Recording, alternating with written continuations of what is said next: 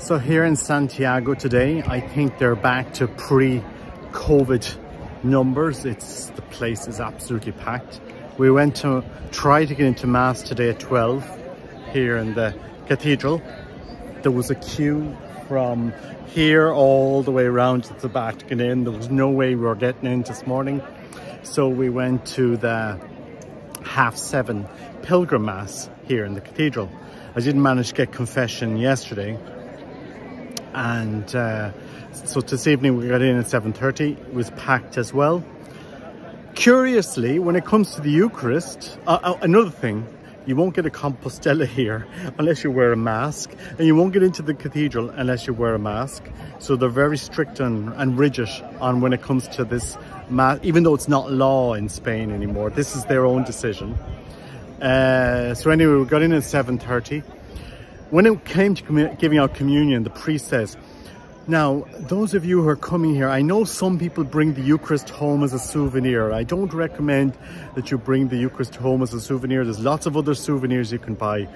And I'm there thinking to myself, well, yeah, we've arrived to that place. And then they go on about, you can only receive communion on the hand, and don't say amen before you take communion, which is fine, because in the traditional rite, you don't need to say amen. The priest says it for you. Your amen doesn't make the Eucharist any more real. But I had to laugh, that anecdote about pilgrims bringing the Eucharist home as a souvenir. If we stuck to the traditional way of giving out communion, which was never discussed, they never discussed changing that in Second Vatican Council. If we stuck to that, you wouldn't have pilgrims bringing the Eucharist home. And maybe if we knelt and received communion, we might even grow the consciousness of what communion is. I went up to communion. I said, I'm not going to receive communion on the hand. I just chanced my arm, went up to the youngest priest I could see giving out communion, knelt down, and he just gave me communion kneeling on the tongue. So there is faith.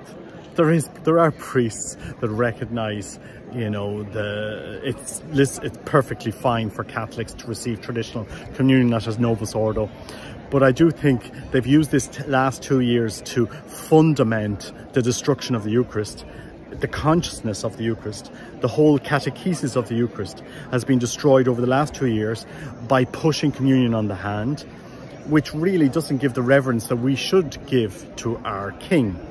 And nothing will convince me otherwise. Anyway, it's just an anecdote. Renew the Eucharist. Renew the Eucharist. It's not just your personal relationship with Christ, it's giving witness to the Eucharist, to the next generation, to your children, to those around you. Very sad that they removed the confessionals from the cathedral. So the confessionals are gone that used to be lying in cathedral.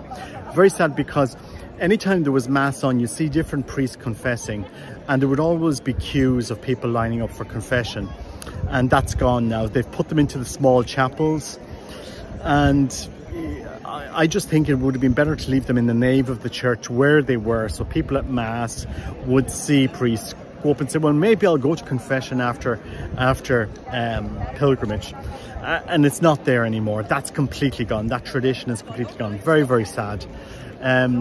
So yeah, that's just my thoughts on today. I wish they would bring back the confessionals into the cathedral, into the nave, each side. There was no reason to take them away. It drives consciousness. It just drives you. You have to give witness. You have to give public witness to your faith. And if we're not giving the public witness to our faith in a Catholic cathedral, as Catholics, to the next generation, who are we giving it to? And especially those, because, the Camino of Santiago now has become a very, it's just become, a walk that we do, like, it's become a tourist attraction for some people. And we could use it as a means of evangelization, And I really think they've lost the beat when it comes to confession in there, shoving it to some side chapels. Bring it back into the cathedral, bring it back into public view. And the Eucharist, renew the Eucharist, give witness to the Eucharist, kneel and receive our Lord at tongue. There's nothing wrong with showing our Catholic identity. People will say, well, Robert, why do you even bother going to the Novus Ordo? If we don't stand in the Novus Ordo and show reverence for the Eucharist, who will do it. That's my view anyway. So, you know, drive the conversation forward. God bless. Take care. Bye-bye.